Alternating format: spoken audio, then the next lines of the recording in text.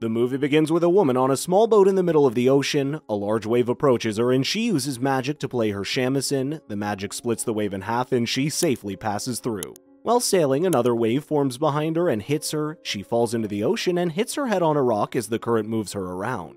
The woman arrives at the shore and hears her baby named Kubo crying. She crawls to Kubo and tries to calm him as he cries. A bandage covers his face because his grandfather took one of his eyes. Kubo wakes up and picks up some scattered paper in the cave. He prepares food and feeds his mother, who has issues with her memories. He plays with some origami, but his mother doesn't respond and he leaves the cave. Kubo leaves the cave and goes to a nearby town. He meets an older woman named Camillo, and she asks him to add a fire-breathing chicken to his performance because it's funny. She asks him if he will finish his story, and he walks to the middle of the town. Kubo plays his shamisen and attracts the townspeople. He uses his magic to make the origami figures move and talks about a great samurai named Hanzo. He narrates how Hanzo gathered great armor to fight off the Moon King's beasts. The Moon King's beasts attacked Hanzo, but he defeats them. Kubo talks about Hanzo being face to face with the Moon King, and as he's about to continue the story, a bell rings. Kubo ends the story and rushes back to the cave as the townspeople ask him why he doesn't complete his stories. Kubo arrives at the cave, and as the sun sets, his mother regains her senses and Kubo makes food for them.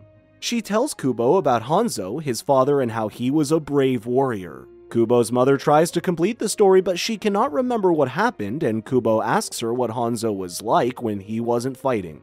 She tells Kubo that Hanzo was a nice man and reminds him how much he loved them. He also reminds them that her father, the Moon King, and her sisters are the ones who killed Hanzo and are searching for Kubo. She begs Kubo never to remain outdoors at night, so the Moon King and her sisters don't find him. Kubo promises to return to the cave before the sun sets and to keep Hanzo's robe and a monkey charm on him at all times. Kubo's mother gets tired and Kubo tucks her into bed. That night, Kubo's mother dreams and the paper in the room begins to move around the cave. Kubo calms her and she wakes up. Kubo enters the town the following day and Camillo tells him how she loves the festivals. She tells him how the villagers use lanterns to communicate with their dead relatives during the festival and suggests that Kubo does the same. Kubo agrees and rushes to his dad's tomb. He tries to communicate with him but cannot and watches as other families place their lanterns on a river. He gets upset as he cannot communicate with Hanzo and crushes his lantern. The sun sets and Kubo realizes he isn't in the cave. The lanterns on the rivers go out and two strange women appear. They tell Kubo they're his mother's sisters and say they've been searching for him. The sisters who use magic follow Kubo as he runs away, and use their magic to try and capture him. Kubo enters the town and warns the townspeople of the sisters and their magic. The sisters enter the town and destroy the buildings as they chase Kubo. Kubo falls to the ground and his mother picks up his shamisen and plays with it. The magic from the shamisen pushes the sisters back and Kubo's mother instructs him to find Hanzo's armor. She uses her magic on his robe and some wings appear. He tries to hold on to her as he flies away and takes a stand of her hair. The wings take Kubo away while his mother fights the sisters. Kubo wakes up in an icy terrain with a talking monkey. Monkey informs him they must find shelter because his enemies are still chasing him. Kubo gets startled but follows the monkey as they take shelter in a dead whale. Monkey makes food from the whale and asks Kubo to eat. She tells Kubo that she's the wooden charm he carries around, and that his mother's magic brought her to life. She informs him he will be weak and slow if he does not eat, and he agrees to eat the food. Monkey uses his mother's hair to make a bracelet and puts it on Kubo's hand. He asks her if she knows where the armor is, and she tells him she does not. Monkey wakes Kubo the next morning and tells him he was talking in his sleep and calling out to his bag. A paper flew out of his bag and folded into an origami samurai. The samurai walks to the exit and points in a certain direction. Kubo realizes the samurai knows where the armor is and they decide to follow him. While walking, Kubo plays with his origami and Monkey scolds him. He annoys her and some origami turns into mosquitoes and tries to poke her butt. But she then catches them. She informs Kubo that he can run out of papers and says he has to learn to concentrate while using his magic. Kubo and Monkey continue their journey, but Kubo gets abducted by a strange man and Monkey goes after them. She follows them to a cave and Kubo stops her from attacking, saying that the man they call Beetle isn't trying to hurt him. Beetle says Hanzo is his master and Kubo informs him that Hanzo's his father. Beetle tells them that he was cursed to turn into a beetle and doesn't have any memories of his past. He promises to support Kubo in his quest and shows off his archery skills. The origami samurai Hanzo finds a path in the cave and they follow him. They enter a strange room and see the sword Unbreakable, a piece of armor in a giant hand. Beetle retrieves the sword, but the hand floats and attaches to a giant skeletal monster. Monkey attacks the skeleton with the sword, but it breaks and they realize it's not the right sword. Hanzo points at the monster's head and they see several swords attached to it. A fight ensues and Kubo gets to its head. He eventually pulls out the correct sword as the monster holds on to Monkey and Beetle, and the monster crumbles.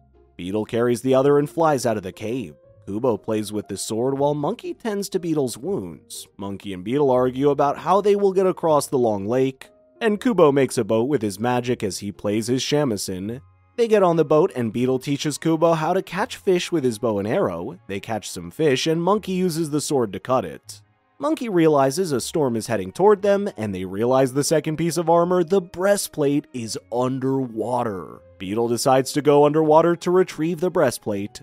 The sisters arrive at the beach where Kubo and the others left, and they split up and go to the armors. Monkey suggests she and Kubo return to shore, but Kubo dives into the water. Monkey tries to dive into the water, but one of the sisters stops her by dragging her onto the boat. A fight ensues while Kubo gets to the armor, but some giant eyeballs hypnotize him. The sister tells Monkey how Kubo's mother betrayed her when she fell in love with Hanzo, and Monkey instructs Beetle to help Kubo. The eyes show Kubo that Monkey is his mother and he passes out as he falls into a giant mouth. Beetle emerges and shoots his arrows at the eyes as he swims towards Kubo. Monkey fights the sister and gets injured. The sister says that Kubo's mother's love made her weak, but Monkey informs her that the love made her stronger as she vanquishes the sister. Beetle emerges with Kubo and Monkey tends to him. He regains his consciousness and restores the boat. They go to a cave and Kubo asks Monkey about her story. She tells Kubo and Beetle that her father sent her and her sisters to kill Hanzo. Monkey says she left the heavens and arrived at the temple before her sisters where Hanzo was. She fights Hanzo and while fighting Hanzo tells her that she is his quest. And she falls in love with him. The Moon King found them after Kubo was born and Hanzo sacrificed himself to fight the Moon King and let Kubo and his mother escape.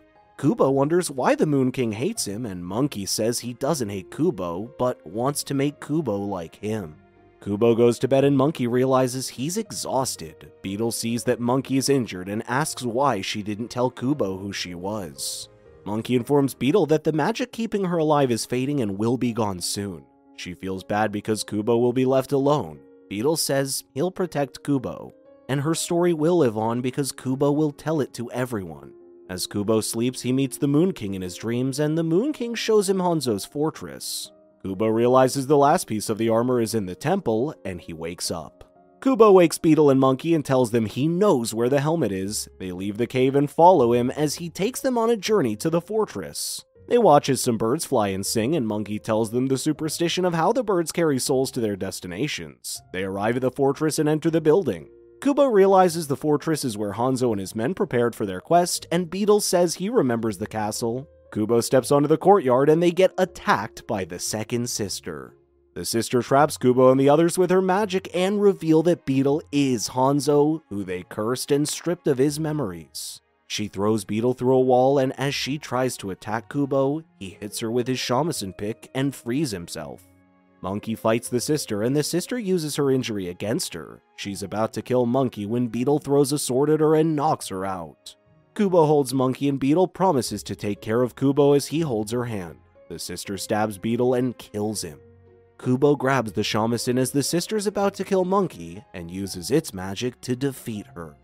The sun rises and the origami points at a paper. Kubo realizes the helmet is in the town he lived in, and he uses the magic to create wings and flies there.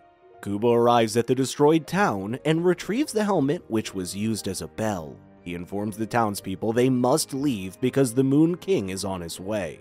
The townspeople leave and Kubo puts on the helmet, completing the armor.